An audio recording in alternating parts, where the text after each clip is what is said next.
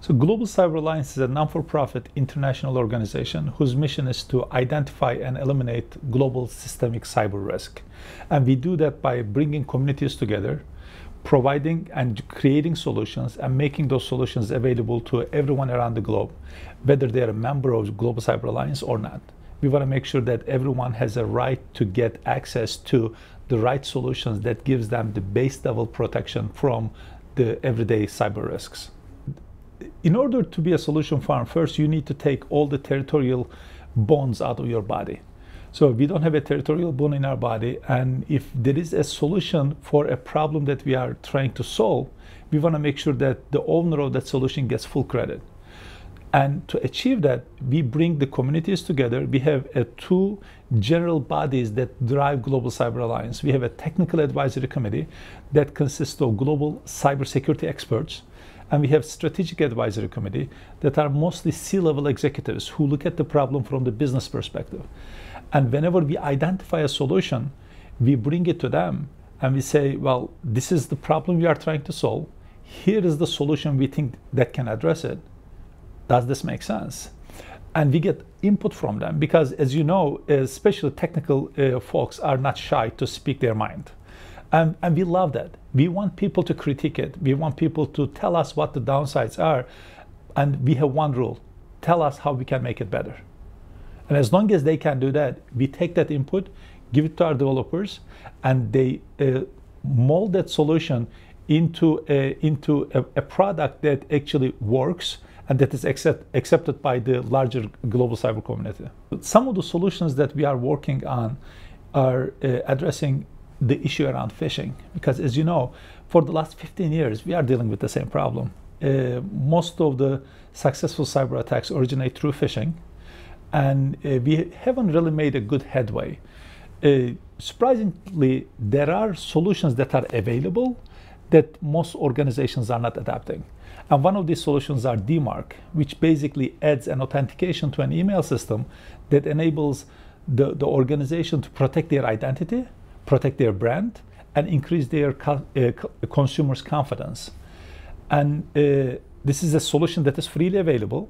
But when we talked to the community, they told us that either they had no idea that this was available, or they thought that it was too complex to implement. So as Global Cyber Alliance, we took the task of easing that implementation task. We created a wizard that is on our website called dmarc.globalcyberalliance.org. You go to that website, you put in your domain, and it asks you a series of questions. And as you answer those questions, it builds the policies that you need to push out. And then at the end, this really is as easy as an easy button. You just click copy, take that policy, and put it in your DNS server, and you have your DMARC compliant mail server. The second solution that we are working on is a global anycast recursive DNS infrastructure. And with that, and this project actually is extremely in line with a Global Cyber Alliance methodology and spirit, because we partnered with global threat intel providers and convinced them to give us threat intelligence data. We partnered with an organization called Packet Clearing House to build us a global anycast DNS infrastructure. And when we put those things together, we have this solution that is available to everyone. It literally takes 5 minutes for organizations to take advantage of it without implementing any hardware or software in their networks. And it gives them access to currently 18 different threat intelligence sources that we are incorporating. And as days go on, more organizations are joining. And probably by November, we are going to have at least 20 different threat intel feeds coming into this infrastructure. And the best thing about this infrastructure is it is privacy preserving. We do not keep the source IP address of the users, and none of the data that is collected is used for advertising, marketing, or any commercial purposes. It is strictly for bettering the internet and bettering the security posture of the consumers around the world. So Global Cyber Alliance is a non-for-profit international organization that is funded by donations and asset forfeiture money.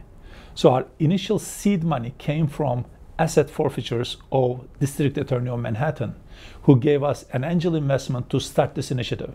But now we are actually going around and talking to other philanthropic organizations and having them donate us money so that we can continue this effort. One thing that Global Cyber Alliance is successfully doing is running a transparent organization. So we say that no question is left unanswered, whether it's an operational question or it's a technical question. Just tell us or ask us how we do what we do, and we will tell you exactly how we are doing it. And if you think that we can do it better in some ways, we will take that advice. But we are also talking to other organizations or the other non-for-profit organizations whose mission is to protect the privacy of the users, protect the neutrality of the internet. And we are asking them to come and audit us, look at our infrastructure, look at our paperwork, and give us your stamp of approval saying that yes, Global Cyber Alliance is doing what they say they are doing. And the last thing is whenever we create a solution and we make the solution available to people around the world, we make sure that we have a measurable sort of aspect of that solution. So we don't want to be another non-for-profit organization who is just doing something, patting each other in the back and saying, yep, we are doing awesome. No, we want to be able to measure our impact. And that is one of the criteria that we set ourselves to have when we develop a solution. When we develop a solution and we make that solution available to everyone, we work with communities such as APNIC to push that solution out to their communities. One thing that we are doing is working with LAPNIC, working with APNIC, working with FIRST to reach out to their members and saying, here are the solutions that are available, here are the webinars, here are the educational material, and if you want to take advantage of it, here is the website, go and take advantage of it. So I think one thing that we would want APNIC to take on is just get the word out and tell people that these solutions are available completely free, and it is going to make their security posture better.